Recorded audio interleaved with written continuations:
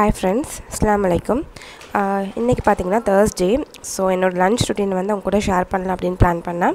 இன்னைக்கு லஞ்சுக்கு பாத்தீங்கன்னா நான் வந்து fish curryயும் ஒரு மஞ்ச சோறுன்னு சொல்வாங்க அதுவும் வைக்கலாம்னு பிளான் பண்ணேன். So அதுக்கு எல்லாமே ரெடி பண்ணி வச்சிருக்கேன்.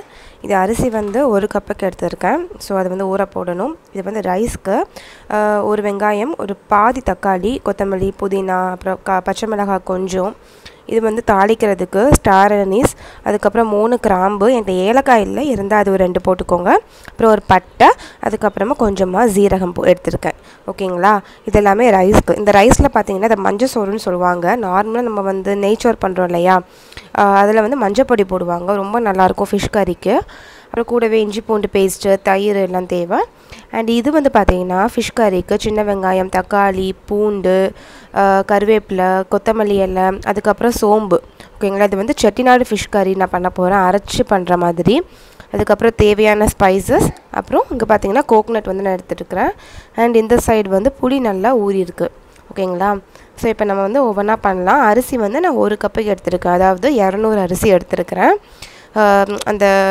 வழக்கு மாதிரி இருக்கும் இல்லையா அதுக்கு வந்து நான் 200 எடுத்துட்டேன் சோ இத வந்து நல்லா அரிசியை வந்து கழுவிக்கலாம் கழுவிட்டு இத ஃபர்ஸ்ட் ஊற போட்டு வச்சிரலாம் நம்ம அதுக்கு அப்புறம் எப்படி பண்றது நான் காமிக்கிறேன் and இது பாத்தீங்கன்னா விரால் மீன் நினைக்கிறேன் எனக்கு மறந்துருச்சு இதோட நேம் சோ இப்ப பாத்தீங்கன்னா fish curry வைக்கிறதுக்கு எப்பவுமே fish curryனாலே மண் பாத்திரத்துல வச்சா ரொம்ப டேஸ்ட் நல்லா இருக்கும் சோ அதனால நானும் ஒரு மண் பாத்திரத்தை எடுத்துர்க்கேன் என்கிட்ட வந்து நல்லெண்ணெய் இல்ல நல்லெண்ணெய் உங்ககிட்ட இருந்துச்சுனா அதை ஆட் பண்ணிக்கோங்க அதுதான் ரொம்ப டேஸ்டா இருக்கும் சோ தாராளமா எண்ணெய் விடுங்க ஃபர்ஸ்ட் வந்து நம்ம வந்து பேஸ்ட் மாதிரி பண்ணி கிரைண்ட் பண்ண போறோம் ஓகேங்களா சோ ஃபர்ஸ்ட் வந்து எண்ணெய் காஞ்சதும் நான் வந்து சோம்பு நிறைய போட்டுக்கோங்க சோம்பு போட்டுட்டு சோம்பு நல்லா பொரிஞ்சதும் அதுக்கு அப்புறமா நம்ம அடுத்து வெங்காயம் ஆட் பண்ணிக்கலாம் சின்ன வெங்காயம் நான் எடுத்துர்க்கேன் ஒரு 10 ல இருந்து 15 சின்ன வெங்காயம் இருக்கும் நீங்க பெரிய வெங்காயம் கூட எடுக்கலாம் சோ இத போட்டுட்டு இந்த சின்ன வெங்காயமோட கலர் கொஞ்சம் மாற வரைக்கும் நல்லா வதக்கிக்கலாம் கூடவே பூண்டையும் ஆட் பண்ணிக்கலாம் பூண்டு பாத்தீங்கன்னா இந்த பெரிய பூண்டு அதனால நான் 3 பல்லு மட்டும் எடுத்துர்க்கேன் உங்ககிட்ட வந்து சின்ன பூண்டு மாதிரி இருந்துச்சுனா ஒரு 4-5 எடுத்துக்கோங்க ஓகேங்களா இந்த ரெண்டையும் வந்து நல்லா வதக்கிக்கலாம் வதக்கிட்டு நான் அடுத்து காமிக்கிறேன் சோ இப்ப பாத்தீங்கன்னா அதோட கலர் வந்து வெங்காயம் கலர் வந்து நல்லா மாறி இருக்கு இல்லையா இந்த ஸ்டேஜ்ல வந்து தக்காளி ஆட் பண்ணிக்கோங்க நான் வந்து ஒரு மீடியம் சைஸ் தக்காளி ஆட் பண்ணிருக்கேன் சோ அதுக்கு தகுந்த மாதிரி நீங்க எவ்வளவு மீன் எடுக்கறீங்களோ அதுக்கு தகுந்த மாதிரி தக்காளி போடுங்க ஓகேங்களா இப்போ இதையும் நல்லா வதக்கிக்கலாம் தேவையான அளவு உப்பு வதங்கிறதுக்காக சோ இதெல்லாம் நல்லா வதக்கிட்டு காமிக்கிறேன் and இப்போ பாத்தீங்கன்னா கொஞ்சம் ஃபிஷ்ஷை வந்து நான் வந்து ஃப்ரை பண்றதுக்காக எடுத்து வச்சிருக்கேன் ஒரு 8 பீஸ் இருக்கும் 7-8 பீஸ் இருக்கும்னு நினைக்கிறேன் சோ நார்மலா வெறும் மஞ்சள் பொடி மிளகாய் பொடி மட்டும் தான் போடுறதா பிளான் சோ வெறும் மஞ்சள் பொடி மிளகாய் பொடி போட்டு தான் எங்க வீட்ல எல்லாம் வைப்பாங்க பயங்கர டேஸ்டா இருக்கும் சோ ஃபர்ஸ்ட் கொஞ்சம் மஞ்சள் பொடி போட்டுருக்கேன் அப்புறம் மிளகாய் பொடி இது வந்து காஷ்மீரி மிளகாய் பொடி சோ அதனால கொஞ்சம் அதிகமா போடுறேன் இது ரெண்டையும் போட்டுட்டு அதுக்கு அப்புறமா கொஞ்சமா இஞ்சி பூண்டு பேஸ்ட் एक्चुअली फर्स्ट மஞ்சள் பொடி மிளகாய் பொடி மட்டும் தான் போடுறதா இருந்தேன் அப்புறம் ஓகே இதையும் போட்டுறலாம் அப்படினு இஞ்சி பூண்டு பேஸ்ட் இது நல்லா இருக்கும் அதுக்கு அப்புறமா கொஞ்சமா corn flour இது வந்து ஏன் போடுறேன்னா நல்லா கிறிஸ்பினஸ் கிடைக்கும் சோ கிறிஸ்பியா இருக்கும் அதனால corn flour ஆட் பண்ணிக்கிறேன் and இது கூடவே நான் கொஞ்சமா ஜீரக பொடி போட்டேன் ஜீரக பொடி போட்டேன் அதையும் போட்டுட்டு கொஞ்சமா தேவையான அளவு உப்பு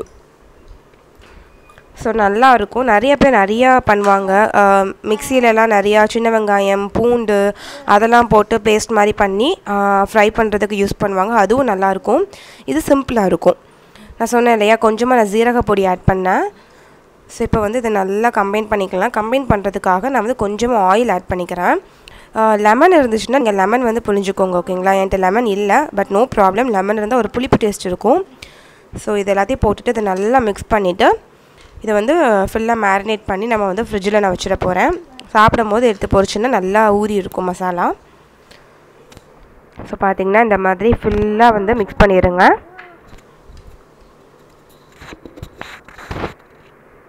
சோ பாத்தீங்கன்னா ஃபுல்லா நான் வந்து மேரினேட் பண்ணிட்டேன் இத வந்து க்ளோஸ் பண்ணி ஃப்ரிட்ஜ்ல வச்சிர போறேன் சாப்பிடும்போது எடுத்து பொரிச்சுக்கலாம் இங்க வந்து பாத்தீங்கன்னா நம்ம தக்காளி போட்டோம் இல்லையா fish curryக்கு சோ தக்காளி நல்லா வந்து மசிஞ்சிருச்சு இந்த ஸ்டேஜ்ல வந்து நம்ம ஸ்பைசஸ் எல்லாம் ஆட் பண்ணிக்கலாம் இதுல வந்து என்ன போட போறேன்னா கொஞ்சமா ஃபர்ஸ்ட் வந்து மிளகாய் பொடி உங்கள் காரத்துக்கு எவ்வளோ வேணுமோ அவ்வளோ போட்டுக்கோங்க. நான் வந்து ஒரு 3 டீஸ்பூன் போட்டிருப்பேன். அதுக்கப்புறமா ஒரு டீஸ்பூன் மஞ்சள் பொடி ஓகேங்களா போட்டுட்டு, அதுக்கப்புறமா மல்லிப்பொடி வந்து எவ்வளோ போடுறீங்களோ அவ்வளோ தூரம் குழம்பு திக்னஸ் கிடைக்கும். ஸோ அது வந்து நான் வந்து ஒரு 2 டீஸ்பூன் போட்டிருக்கேன். ஸோ இது நல்லா வந்து வதக்கிக்கலாம். இது என்னென்னு பார்த்தீங்கன்னா குழம்பு மிளகாய் பொடி, அது வந்து ஒரு 2 டீஸ்பூன் போட்டிருக்கிறேன். ஸோ இது எல்லாத்தையும் போட்டுட்டு நல்லா இதை வந்து ஒரு 2 to 3 செகண்ட்ஸ் நல்லா வதக்கிக்கோங்க, அந்த மசாலா வந்து ஃபுல்லாக இதாகிறதுக்கு. அதுக்கப்புறமா நம்ம இதில் வந்து நம்ம தேங்காய் வச்சுருந்தோம் இல்லையா, அதையும் ஆட் பண்ணிவிட்டு நல்லா அதை வந்து மிக்ஸ் பண்ணிக்கலாம். தேங்காய் போட்டதுக்கப்புறம் ரொம்ப ஒன்றும் வதக்க வேணாம், ஜஸ்ட் அது மசாலாவோட கோட் ஆனதுக்கப்புறம் போதும், நிப்பாட்டிடுங்க ஓகேங்களா. அதை நல்லா வதக்கிட்டு காமிக்கிறேன்.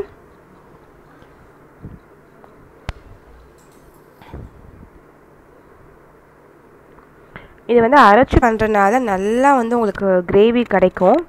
ஸோ ரொம்ப நல்லாயிருக்கும். நீங்கள் வந்து மிளகாய் பொடிக்கு பதிலாக காஞ்ச மிளகாய், மல்லிப்பொடிக்கு பதிலாக முழு மல்லி இதெல்லாம் போட்டு கூட நீங்கள் பண்ணலாம், நல்லாயிருக்கும். ஸோ இதை வந்து இப்படி நல்லா வதக்கிக்கோங்க. நான் வந்து ஸ்டவ் ஆஃப் பண்ணிட்டேன் ஓகேங்களா. இது நல்லா ஆறுனதும் நம்ம இதை வந்து பேஸ்ட் பண்ணி எடுத்துக்கலாம். அது நல்லா ஆறட்டும், ஆறுனதுக்கப்புறமா பேஸ்ட் பண்ணிக்கோங்க.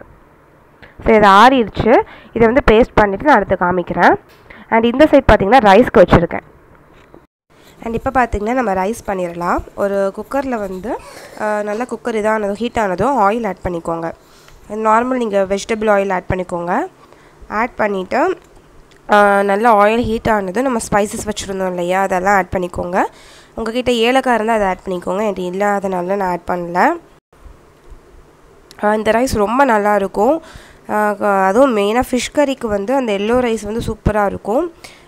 என்னோடய அம்மம்மா இந்த மாதிரி தான் பண்ணுவாங்க, அம்மாவோட அம்மா, ரொம்ப டேஸ்ட்டாக இருக்கும். ஸோ நான் ஸ்பைசஸ் எல்லாமே போட்டுட்டேன். இது ஒரு 2 to 3 செகண்ட்ஸ் நல்லா அது வெடிக்கட்டும். வெடித்ததும் நம்ம வச்சுருந்த வெங்காயம், நான் வந்து ஒரு மீடியம் சைஸ் வெங்காயம் எடுத்திருக்கேன். நிறைய பேர் வந்து இந்த ரைஸ்க்கு தக்காளி ஆட் பண்ண மாட்டாங்க, பட் கொஞ்சம் பேர் ஆட் பண்ணுவாங்க. நான் வந்து ஒரு தக்காளி தான் இருக்கும் ஓகேங்களா, அதான் எடுத்து வச்சுருக்கேன். ஸோ இப்போ வெங்காயம் பச்சை மிளகாயை போட்டுட்டு வதக்கிக்கலாம். இது வதங்குறதுக்காக கொஞ்சமாக உப்பு ஆட் பண்ணிக்கிறேன். ஸோ இது நல்லா வதங்கட்டும், கொஞ்சம் கலர் மாறட்டும்.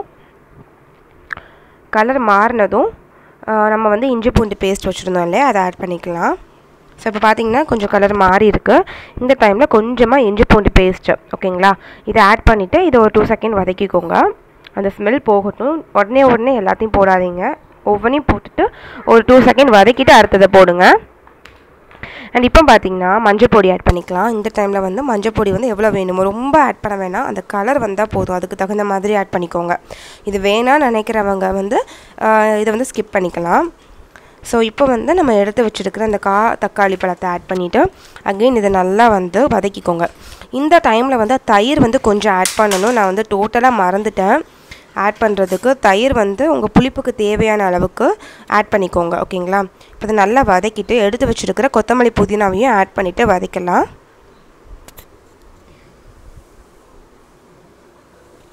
அண்ட் இப்போ பார்த்திங்கன்னா அது நல்லா வந்து மசிஞ்சிருச்சு. இப்போ நம்ம அரிசி ஊற வச்சுருந்ததை வந்து நல்லா தனியாக ட்ரெயின் பண்ணிவிட்டு அரிசி ஆட் பண்ணிக்கோங்க. அரிசி ஆட் பண்ணிவிட்டு கொஞ்சம் நேரம் அந்த அரிசி வந்து அந்த மசாலாவோட கோட் ஆகிற மாதிரி ஒரு 2 to 3 டைம்ஸ் மிக்ஸ் பண்ணிக்கோங்க. ஸோ இந்த மாதிரி பண்ணா உடையாமல் வரும். ஸோ நல்லா நான் மிக்ஸ் பண்ணிட்டேன் பார்த்தீங்களா. இப்போ வந்து நம்ம தண்ணி ஆட் பண்ணிக்கலாம். நீங்கள் பால் கூட தேங்காய் பால் ஆட் பண்ணிக்கலாம், பால் ஆட் பண்ணிக்கலாம். ஸோ இதுக்கு வந்து நான் 1 கப்புக்கு வந்து நான் ரைஸ் எடுத்துருக்கிறேன். இது நார்மல் பொன்னி ரைஸ் தான். ஸோ 1க்கு 2 மடங்கு கணக்குக்கு நான் வந்து 1க்கு 2 மடங்கு தண்ணி ஆட் பண்ணியிருக்கேன். ஸோ அது நல்லா அந்த தண்ணி வரட்டும். கொதி வந்ததும் இதை வந்து க்ளோஸ் பண்ணிவிட்டு மீடியம் ஃப்ளேமில் வச்சுட்டு ஒரு 2 விசிலுக்கு நான் வச்சு எடுத்துகிட்டு போகிறேன் ஓகேங்களா. சிம்மில் வச்சிங்கன்னா 1 விசில் போதும். ஸோ பார்த்தீங்கன்னா நல்லா அது கொதி வருது இல்லையா. ஸோ இந்த டைமில் வந்து நம்ம லெட்டை வச்சு க்ளோஸ் பண்ணிடலாம். க்ளோஸ் பண்ணிவிட்டு மீடியம் ஃப்ளேமில் வச்சுட்டு 2 விசிலுக்கு வச்சு எடுத்துகிட்டு போகிறேன். ரைஸ் நம்மளுக்கு ரெடி ஆயிரும். அண்ட் இதில் வந்து அதை நம்ம மசாலா வறுத்தோம் இல்லையா ஃபிஷ் குழம்புக்கு, அதே கடாயை வந்து நான் அப்படியே வச்சுட்டு நல்லா ஆயில் கொஞ்சம் அதிகமாகவே விடுங்க. நீங்கள் எவ்வளோ ஆயில் விடுறீங்களோ அவ்வளோ தூரம் நல்லா இருக்கும். ஸோ ஆயில் நல்லா ஹீட் ஆனதும் கடுகு உளுந்து ஃபஸ்ட் ஆட் பண்ணியிருக்கேன். அது நல்லா பொரிஞ்சதும் வெந்தயம் ஆட் பண்ணிவிட்டு, புளி சேர்க்குற எல்லா குழம்புக்கும் வெந்தயம் கண்டிப்பாக ஆட் பண்ணுங்கள், நல்லாயிருக்கும். அதுக்கப்புறமா ஒரு 2 காஞ்ச மிளகாய், வரமிளகா இருக்கு இல்லையா குட்டி, அந்த வரமிளகாவை கிள்ளி போட்டிருக்கேன். அதுக்கப்புறம் கறிவேப்பிலை கருவேப்பிலை வந்து நிறையா ஃபிஷ் கறிக்கு போட்டிங்கன்னா சூப்பராக இருக்கும், அந்த ஃப்ளேவர் யம்மியாக இருக்கும். இப்போ வந்து நான் அரைச்சி வச்சுருந்தோம் இல்லையா பேஸ்ட்டு, அதை வந்து ஆட் பண்ணிக்கிறேன். நல்லா கெட்டியாக இருக்கும். ஸோ வந்து தேவையான அளவு எவ்வளோ தண்ணி வேணுமோ, ரொம்ப தண்ணி விட்டுறாதீங்க, மசாலாவுக்கு தகுந்த மாதிரி தண்ணி ஆட் பண்ணிக்கோங்க, ஓகேங்களா? ஸோ தண்ணி எவ்வளோ வேணுமோ அவ்வளோ ஊற்றிட்டு இந்த மசாலா நல்லா கொதி வரணும். அதுக்கு முன்னாடி நம்ம புளி இன்னும் ஆட் பண்ணலை. ஸோ இது நல்லா கொதி வரட்டும், புளி ஆட் பண்ணிக்கலாம். ஸோ இந்த டைமில் நான் புளி வந்து திக்காக கரைச்சி வச்சுருக்கேன். ஸோ இதையும் ஆட் பண்ணிவிட்டு ஒரு கொதி வரட்டும், காமிக்கிறேன். அண்டு தயிர் நான் வந்து சொன்னேன்ல, ரைஸுக்கு வந்து ஆட் பண்ணவே மறந்துட்டேன். எல்லாத்தையும் ஒதுக்கிட்டு இருக்கும் போது தான் தயிரையே பார்த்தேன். நீங்கள் மறக்காமல் அந்த ஸ்டேஜில் தயிர் ஆட் பண்ணிக்கோங்க. அண்ட் இங்கே வந்து குழம்பு இன்னும் கொதி வரலை. ரைஸ் வந்து இங்கே விசில் வந்துருச்சு. ஸோ ஆஃப் பண்ணிட்டேன். ஸோ ரைஸ் நான் இறக்கிட்டு காஃபி போடுறதுக்காக பாலை காய்ச்சுறேன். ஸோ டைம் பார்த்திங்கன்னா 11:45 இருக்கும்னு நினைக்கிறேன். 11 o'clock உள்ளே வந்தேன். ஸோ காஃபி குடிச்சிட்டு பார்க்கணும். அண்ட் இது பார்த்திங்கன்னா இந்த டேட்ஸ் வந்து ரொம்ப சூப்பராக இருக்குங்க. இது வந்து அச்ஃபேன் அப்படின்னு சொல்லிட்டு ஒரு ஷாப்பில் வாங்கினது. இது வந்து ப்ரூக் ஃபீல்டில் வந்து கீழே இருக்கும், கோயம்புத்தூர் ப்ரூக் ஃபீல்டில் கீழே இருக்கும். ரொம்ப நல்லாயிருக்கும் இந்த டேட்ஸ் வந்து. கிலோ வந்து 200லேருந்து 1900 வரைக்கும் இருக்குது. அவ்வளோ வெரைட்டிஸ் இருக்குது. ஸோ இதோட ரேட் பார்த்திங்கன்னா 1 kg வந்து 300 நினைக்கிறேன். ஸோ சூப்பராக இருக்கும் இந்த டேட்ஸு. அண்ட் இப்போ வந்து பார்த்திங்கன்னா குழம்பு வந்து நல்லா கொதிச்சிருச்சு பார்த்திங்களா. ஸோ இப்போ வந்து உப்பு எல்லாமே செக் பண்ணிவிட்டு நம்ம ஃபிஷ்ஷை வந்து ஆட் பண்ணிக்கலாம். ஃபிஷ்ஷை ஆட் பண்ணுறதுக்கு முன்னாடி உப்பு எல்லாம் செக் பண்ணிக்கோங்க. இப்போ வந்து ஃபிஷ்ஷை வந்து ஆட் பண்ணிக்கோங்க. எனக்கு வந்து ஒரு 7 பீஸ் கிட்டே இருந்ததுன்னு நினைக்கிறேன், தலை வால் எல்லாம் சேர்த்து. ஸோ ஃபிஷ்ஷை ஆட் பண்ணிவிட்டு ரொம்ப கிண்ட வேணாம், ஜஸ்ட்டு அது ஃபிஷ் வந்து குழம்புல டிப் ஆகிற மாதிரி பார்த்துட்டு க்ளோஸ் பண்ணி வச்சுட்டு ஒரு 5 to 10 minutesக்கு நல்லா கொதிக்க விட்டுருங்க, ஓகேங்களா? ஸோ கொதிச்சக்கப்புறம் ஃபிஷ் குழம்பு நம்மளுக்கு சூப்பராக யம்மியாக ரெடி ஆயிரும். ஸோ பாருங்கள், சூப்பராக இருக்குது.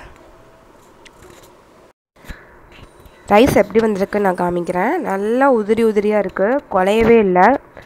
ஸோ சூப்பராக வந்து ரெடியாக இருக்குது. கம்மியாக இருக்குதுன்னு நினைக்காதீங்க, வெறும் 3 பேருக்கு தான்.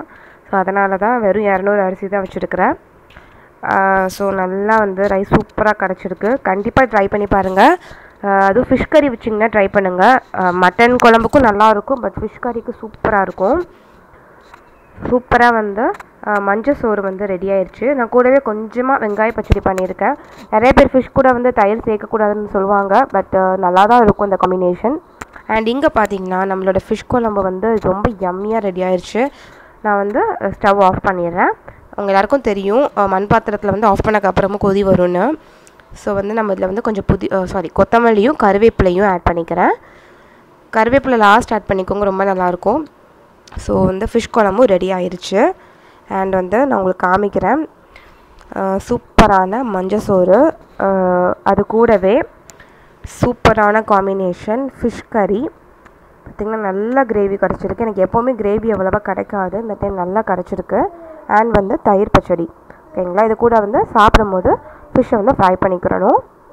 ஸோ கண்டிப்பாக ட்ரை பண்ணுங்கள், ரொம்ப நல்லாயிருக்கும். ட்ரை பண்ணிவிட்டு உங்கள் கமெண்ட்ஸ் எனக்கு சொல்லுங்கள். நான் ஃபிஷ் வந்து பொரிக்கும் போது உங்களுக்கு நான் காமிக்கிறேன்.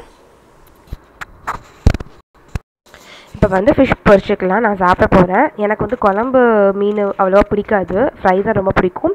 கருவேப்பிலை எடுத்து வச்சுருக்கேன்னா கொஞ்சமாக அந்த ஃபிஷ்ஷோடு பொரிக்கும் போது மேலே போடணும், அப்போ தான் நல்லாயிருக்கும். ஸோ ஆயிலும் ஹீட் ஆயிடுச்சு. இங்கே என் பையன் வந்து எனக்கு ஹெல்ப் பண்ணிகிட்ருக்கான். ஆயில் வந்து ஆல்ரெடி எதுக்கோ யூஸ் பண்ண அப்பளம் பொரிச்ச ஆயில் தான். ஸோ அதனால தான் அப்படி கலர் ஒரு மாதிரி இருக்குது. ஸோ வந்து நான் ஒரு 3 பீஸ் மட்டும் இப்போ எடுத்துக்க போகிறேன். அதை போட்டுட்டு இதுக்கு மேலே வந்து கருவேப்பிலையை வந்து போட்டுருங்க. ஸோ கருவேப்பிலை போடும்போது அந்த ஃபிஷ்ஷோட ஃப்ளேவர் வந்து ரொம்ப ரொம்ப நல்லாயிருக்கும், யம்மியாக இருக்கும். ஸோ இது நல்லா பொரியட்டும், கொஞ்சம் டைம் கொடுங்க. ஹை ஃப்ளேமில் வைக்காதீங்க, ஒன்று சிம்மில் வைங்க, இல்லை மீடியம் ஃப்ளேமில் வைங்க.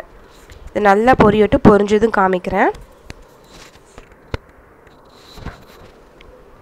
இது வெறும் நம்ம மஞ்சள் பொடி, மிளகாய் பொடி, சீரக பொடி, இஞ்சி பூண்டு பேஸ்ட்டு, அதுக்கப்புறம் கார்ன்ஃப்ளவர் மாவு மட்டும் தான் ஆட் பண்ணியிருக்கோம். ஸோ பார்த்திங்கன்னா நான் ஃபஸ்ட்டு எனக்கு எல்லோரும் சாப்பிட்டாங்க, நான் எனக்கு ரைஸ் எடுத்திருக்கேன். குழம்பு பாருங்கள், அதோட கன்சிஸ்டன்சி வந்து ரொம்ப நல்லாயிருக்கு.